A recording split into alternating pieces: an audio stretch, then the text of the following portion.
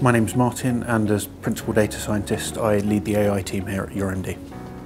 So we're always looking at bringing more personalisation into the AI, and that includes using everything we know about a user, so their age and gender for example, into our symptom checker, so we can build that into the questions we ask them and the information we give them. Most recently we've worked on asking questions about their health background, so things like, are you a smoker? Have you been diagnosed with high blood pressure? And building that into our question selection and our information.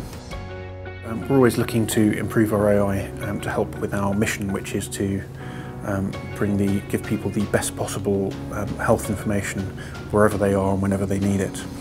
Asking these healthcare background questions will allow us to identify much better when people should worry and make sure that we're more accurate in determining when people need to go and seek help.